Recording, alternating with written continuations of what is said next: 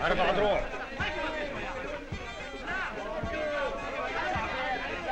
1 2 3 هاي شوف الكيل هيدا شوف الكيل يا اخي عند صاحبك اللي حاني بهم بالكيل هيك هيك كيلك هيك 1 شو هالكيل هذا 2 شو هذا 3 شو 3 شو هذا 4 شو هيك هالكيل كيلو لا لا يا اخي هيك كيلو لما بيملي بالا مخربة بالا مخربة ماشي مخربة شوفي هاوي بالا مخربة ميزان تركين مفتوح اللحمات ما بيسوى. And so, as I have said before... No. The water clock is at last empty. Enough. Your time is up. The water has all run out.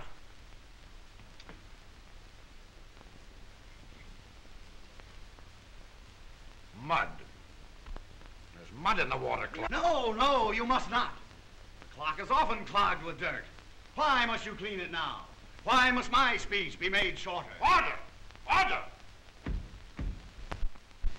Barter and exchange, forerunner of modern systems of coinage, was a simple, even enviable method of transacting business. But scales that swing in favor of one man must necessarily cheat the other. Primitive means of measuring time, weight, and distance were a part of the primitive life a few hundred years ago. The senses of justice, of fairness, of honesty, of need for accuracy were dulled by man's lack of proper measuring tools. As life's pace through the centuries grew more rapid and its complexities increased, man, of necessity, grew more cautious, became interested in more accurate means of measuring time, weight, and distance. He began to give more attention to the problem of measurement as it concerned his personal life and the value of his property, and then considered it in relation to his neighbor's welfare. And as horizons expanded and man explored new lands, his methods of measuring distance necessarily became finer. As he became more observant, time assumed more value in his personal and public life, and so his sense of time became sharper. Weights, as diversified as the people who originated them, and most commonly subject to inaccuracy and fraud, also came under man's surveillance. They gradually approached a standard. More delicate, more sensitive instruments were developed to aid him in determining the extent of his possessions and purchases and in plotting his course. During these centuries, measurement of time dwindled from days to hours, to minutes, to seconds. Finally, seconds were divided into hundreds, thousands of parts. Fine measurement did not stop at the weight of a seed, but went on to the weight of a grain of sand, the weight of an eyelash. Haphazard measurement of length gave place to the standard yard, the standard inch, and the single inch was divided into 10,000 parts. Today, accuracy and precision have taken on new meanings. Split seconds, hundredths of an ounce, thousandths of an inch have become of vital importance in the exploration of new worlds of science, invention, and development. New instruments, new and delicate measuring devices have added to the power of man's senses. Now science knows the answers to such questions as, how long does an explosion last? That question is answered in laboratories where the 24-hour day has been divided into millions of split seconds. How fast is an electric spark? Not so fast that it cannot be measured to the thousandth part of a second by the electric oscillograph. How flexible is steel? The amount of bending of a railroad track under tons of speeding weight is easily visible.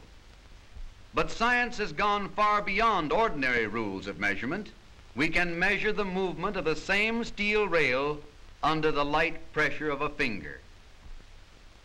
With the delicate electric telemeter, the movement in the section of the railroad track can be measured in millionths of an inch, 8 millionths under the pressure of a few ounces. How small is 8 millionths of an inch? Compared with the average thickness of a human hair, magnified thousands and thousands of times under the microscope, 8 millionths of an inch would correspond to the thin white line in the center of the hair. That's how far the finger bends the rail. How heavy is a speck of dust? How much does smoke weigh? How much does a tiny black dot from a lead pencil weigh?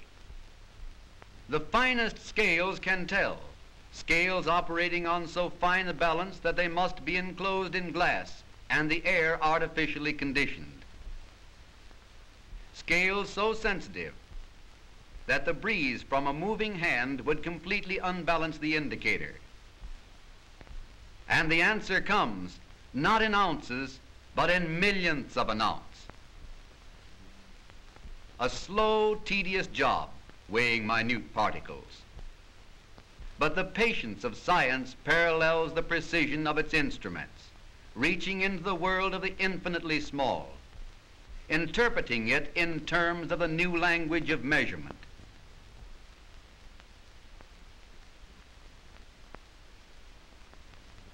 The tiny dot from the lead pencil can be magnified until we see the fibers in the sheet of paper, and the scattered bits of black are as big as chunks of coal. With microscope lenses that carry us farther and farther beyond the range of the human eye, we can lose ourselves in a newspaper reproduction of a photograph until nothing is left but meaningless dots.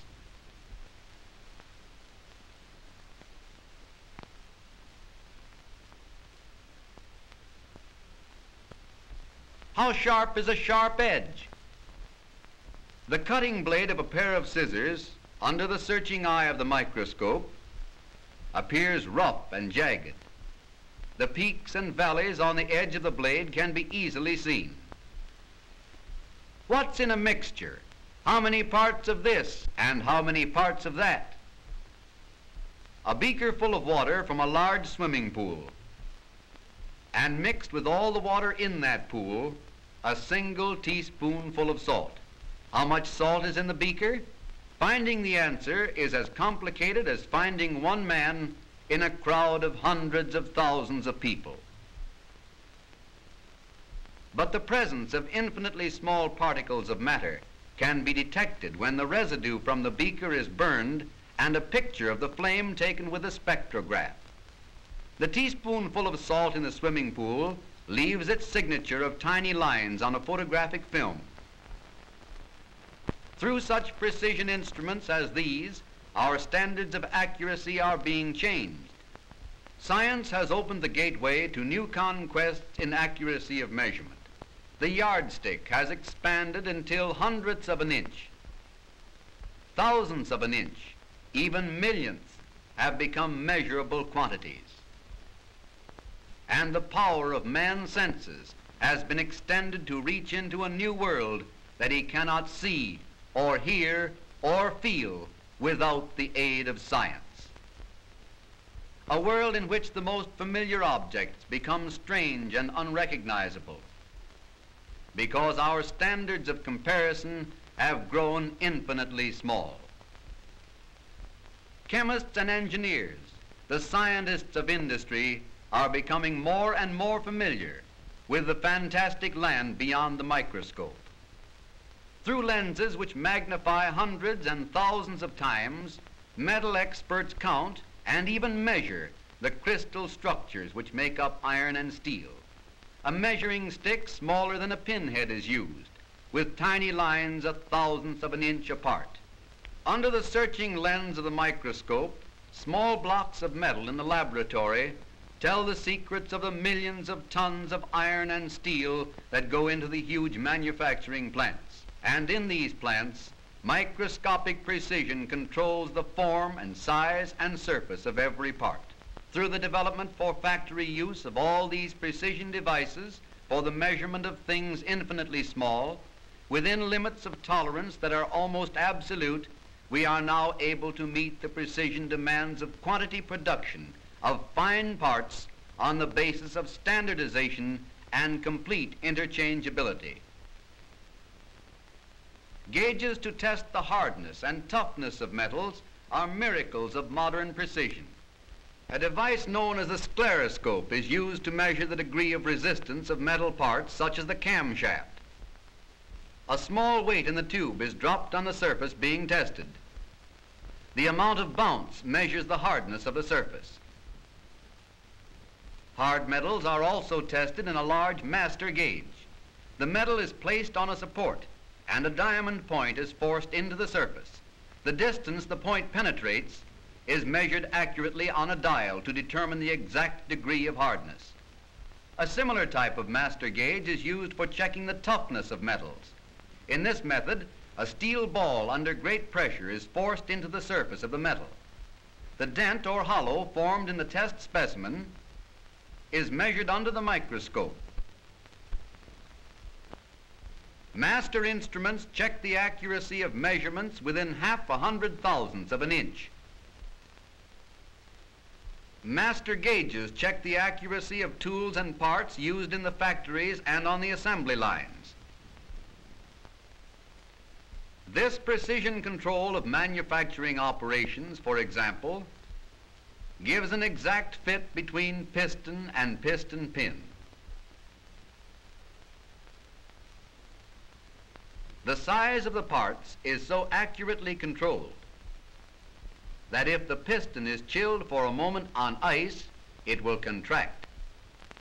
And the pin, when warmed, will expand enough so that the two will no longer fit. Under all ordinary conditions, the two parts will fit perfectly. But if we reverse the operation and warm the piston, it will expand again, and the pin, chilled on ice, will contract and now fits too loosely in the hole. Limits of accuracy in inspection of piston pins are so small that they are almost beyond comparison. Finished pins fit smoothly into the pistons with no difference in size over 1/10 of a thousandth of an inch. Surfaces of moving parts are checked within extremes of measurements that are invisible to the human eye. Sensitive electric meters and delicate feeler points check piston diameters in terms of a single inch divided into 10,000 parts. Cylinders are checked for equal perfection in diameter, roundness, and smoothness. Precision cutting machines shape and round the cylinders. Precision polishing machines polish and grind the walls to smoothness, and precision gauges guide the inspection of the finished work.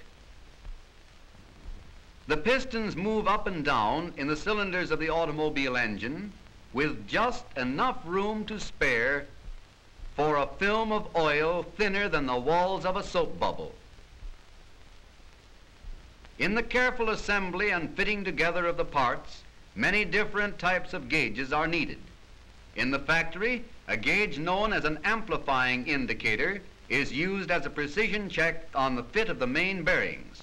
A delicate feeler arm which travels over the surface of the bearing is connected so that its slightest movement shows on a dial marked in 10,000ths of an inch. The tools called go and no-go gauges automatically guard the perfection of every part. The utmost precision is carried directly into every step of manufacture. The openings between the two prongs of this gauge have been set according to exact measurements. A valve stem that will not go through the top opening is rejected because it is too large. A valve stem that will go through both openings is also rejected because it is too small. A perfect valve stem will go through the top opening and will not go through the bottom opening, yet the difference is less than the thickness of a hair. Inspection of automobile parts in the factory requires the use of many different sizes and shapes of gauges. Special gauges are used to measure the surfaces of transmission gears.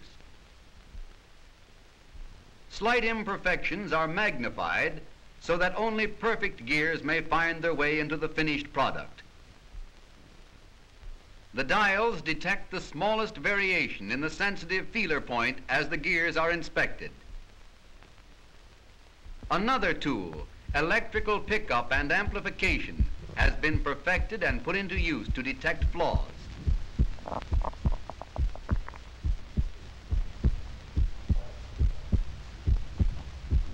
Does this sound like the rhythmical beat of a jungle drum?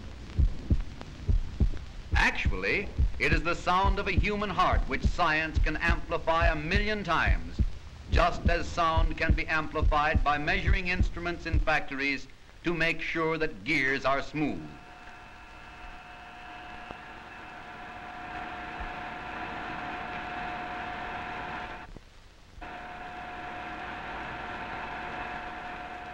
Throughout the great manufacturing plants, tools, instruments, gauges work with almost uncanny intelligence, sorting and selecting, checking, passing or rejecting, ever on guard for the slightest imperfection. Accuracy, precision, exactness have been brought to new significance in the microscopic world of scientific measurements, utilizing everything that modern science and research can provide in the way of measurements that are precisely so.